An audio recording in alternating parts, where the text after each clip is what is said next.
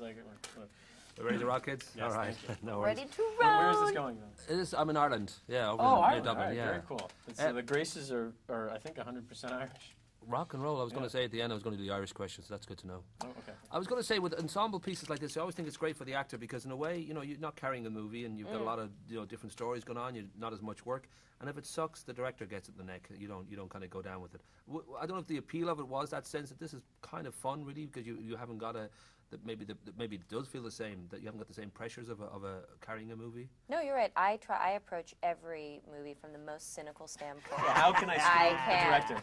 How can I not be blamed for this? Yeah. And how can we get some great directors and squash them, right? Down with them. Down with hope. But there's got to be that appeal that it's just that, it's a big kind of, high school of stars sort of having, the big play where they're all going to have their little roles and little stories. So I'm guessing it doesn't feel as much pressure, that it's a bit more fun, like a bit more relaxed. It's true. It is. I've kind of, I've done movies now where I've been in the ensemble or I've been in a leading role. And you try to get to a point with any movie where you're not focusing on how it's going to be received or even think that there is an audience. You try to just kind of stay in the moment. But in this case, it was a week of work. It was, what the most fun is that you don't have to be on a diet for 3 months. It's just, it's a condensed thing. You just, which I personally appreciate. That was the biggest plus for me, too. Clearly. Well, of course, your Liz has got this interesting thing where you've got the face of an angel but the mouth of Courtney Love. So I don't know whether that's something that you were allowed to sort of, Gary just said, you just run with whatever you want, or whether they said, well, let's script this so we don't go too far off the taste beam. There was a script. Right. Especially when you're doing accent work, it's helpful to have a script. So I had that going. It was a fun thing. I've got to say, those few days in my household were pretty raucous. Just kind of walking around, my dog kept giving me quizzical looks. I know I've got ridiculous short length of time, so just 2 quick questions. I was going to ask. I know you're practically Irish now. You've been over so often. Well, I am mainly Irish in my background. There you go. But I think we're going to make you fully Irish now because you've been over and made movies with us. As far as we're concerned, you're now Irish. You're on our radar. Oh, good. Anything you win is an Irish win from now on. So that's the way we look at it. Love it.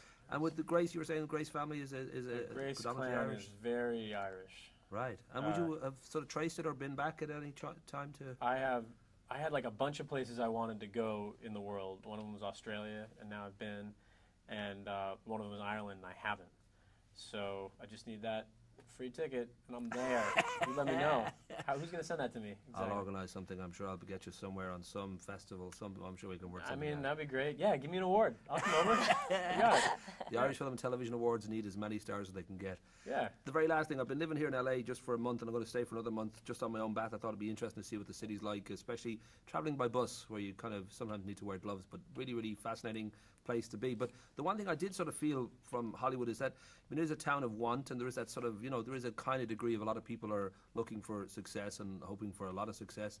And I don't know, for you guys, you both had a lot of success. I don't know whether there's a level of contentment that comes with that, or whether there's always that sort of niggling feeling of, this is my job and I have to be a certain amount of success every, year, 2 years, 3 years to kind of keep within this sort of framework of being able to do these movies that I like doing.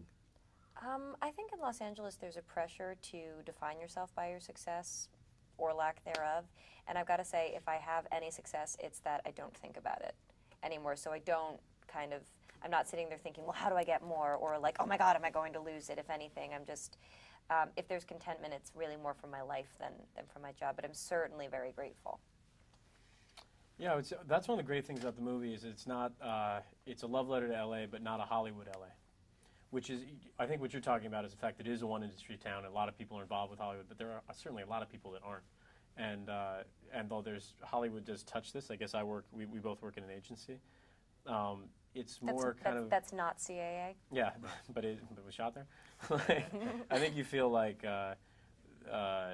what's great about this movie is that most people, including actors who think about Hollywood a lot, live in the real LA. And this is kind of a love letter to that. Rock and roll. I'll be giving the friendly finger. Thank Nice to talk to you.